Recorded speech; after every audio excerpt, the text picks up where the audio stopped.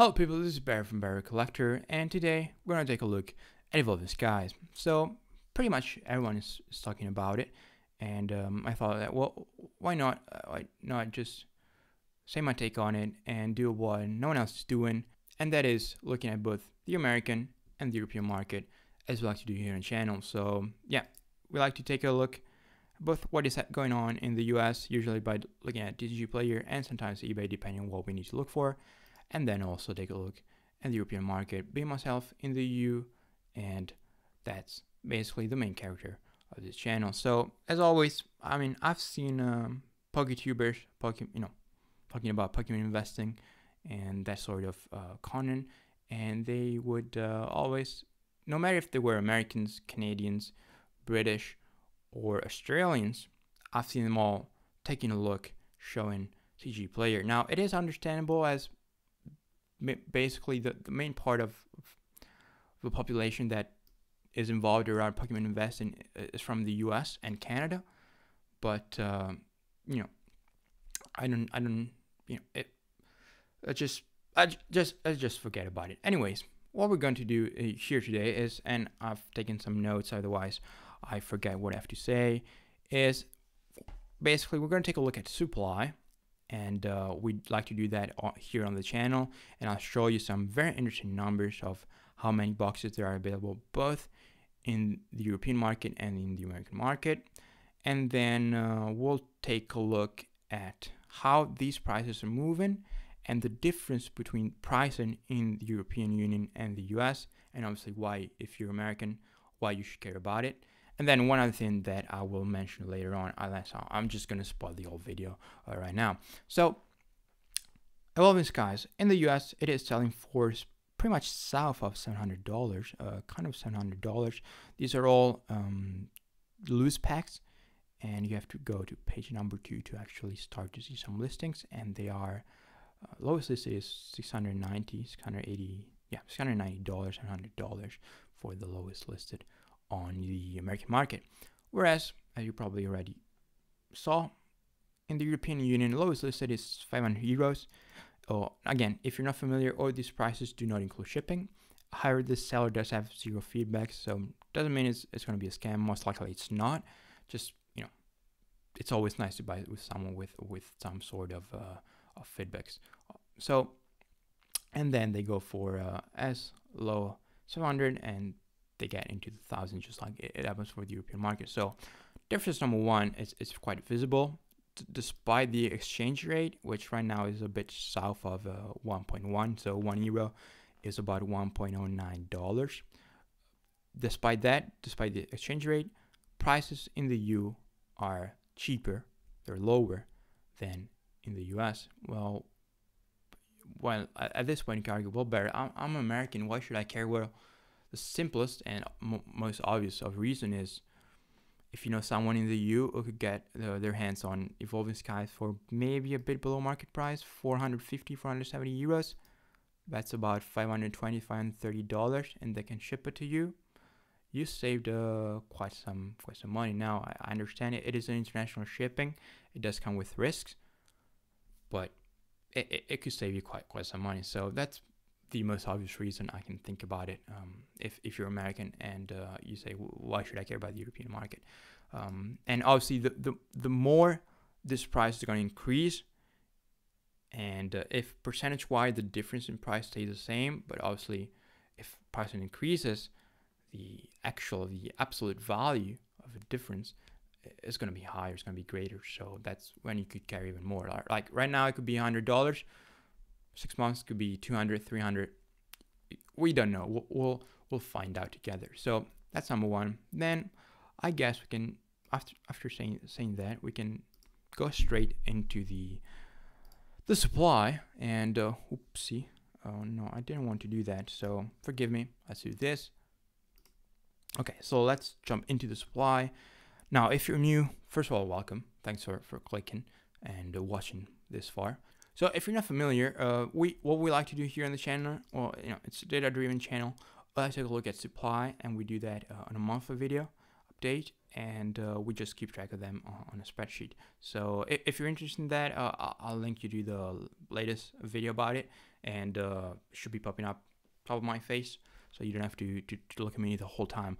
But just focus on Evolve Skies. The last time I updated, unfortunately, was February 11th, and I only did that in the European market. And back in February, you had 112 boxes, and now you have 56, so half the supply right now. And then you have 84 boxes below 500 euros, and now you have 0, if you remember. 0 boxes below 500 euros, so that's quite interesting. That's only 2 months.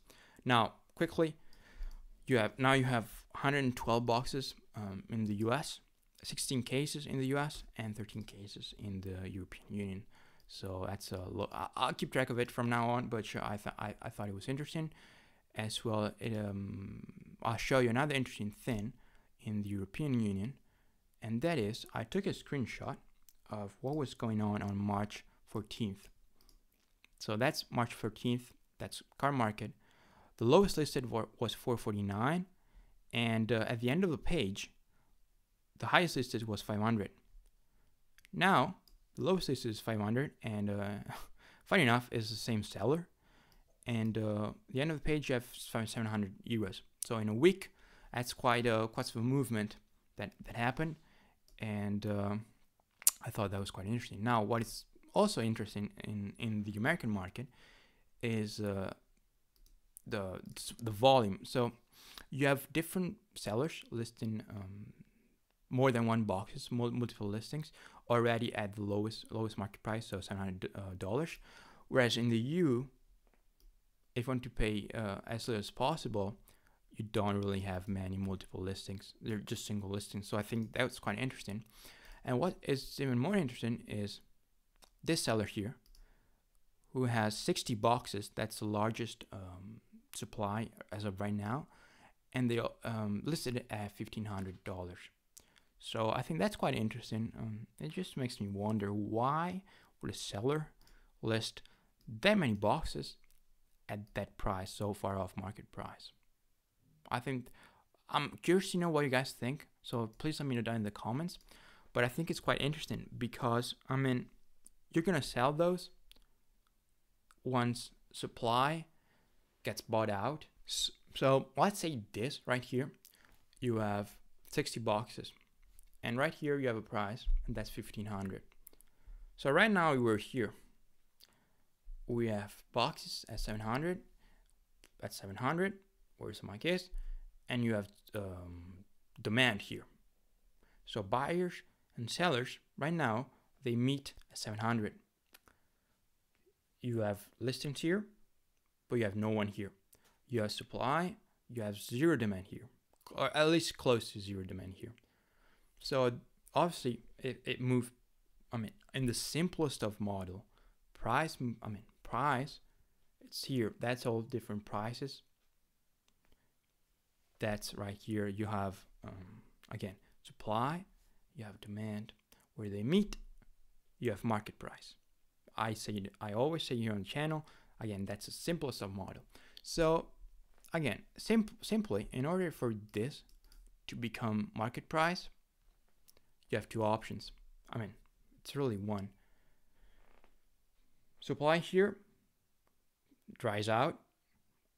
Either it gets all bought out, or they just remove their listings, which I don't think they will, or they just move the prices higher. So if, in a way, if everyone right now would move from 700 to 1,500, if everyone would do it in the US, and if you do find you need one person to buy at 1,500, you'll sell at 1,500, but you need to unlist everything below 1,500, and you'll be left out. That will become the new, that's where supply is, and the moment you find a buyer, that starts to become the new market price. Again, that's the simplest model. Don't just get mad at me, don't get upset. It's just the simplest model, but in a way that's kind of it works. That's the same, it works with stock market, obviously. let's say you have let's take Apple. You have Apple's at you have 1 million shares at $200 dollars. You know, it's usually called order book. That's again 200. Right now market price 180. So if you have nothing here, you have no one, you have 0 shares, you know, you're gonna have to get to 200, and that's how price moves. That's why price moves higher, because that's where demand meets supply. If no one is willing to sell lower, and again, that's the simplest of model, but that's kind of how it works in the simplest of models. Obviously, that's not too realistic.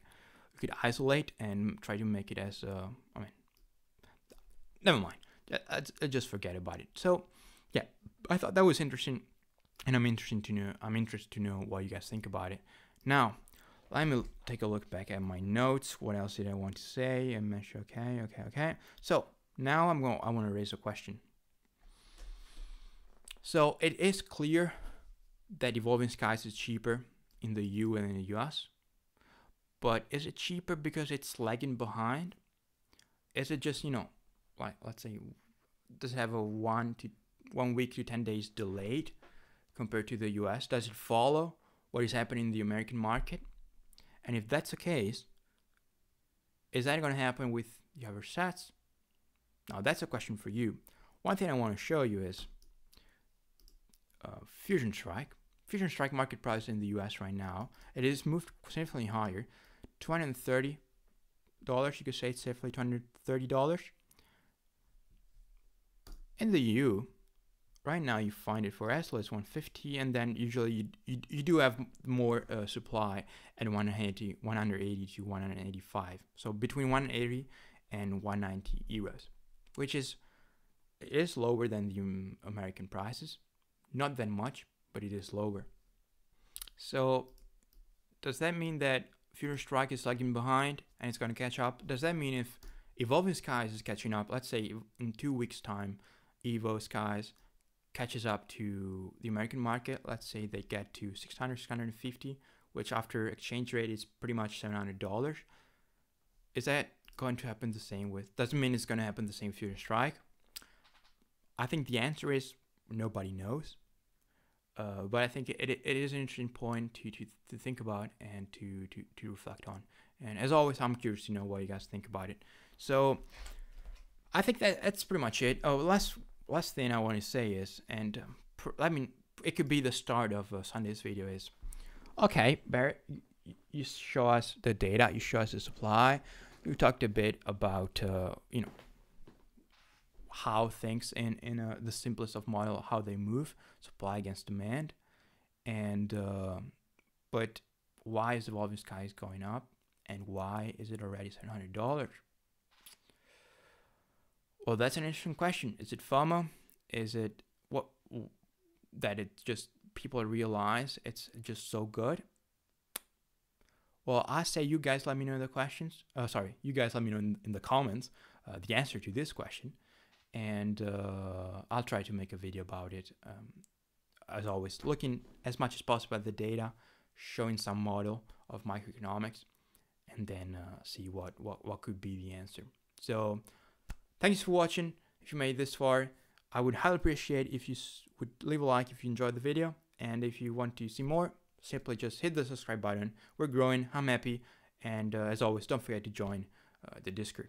Thanks for watching, and I'll see you in the next one.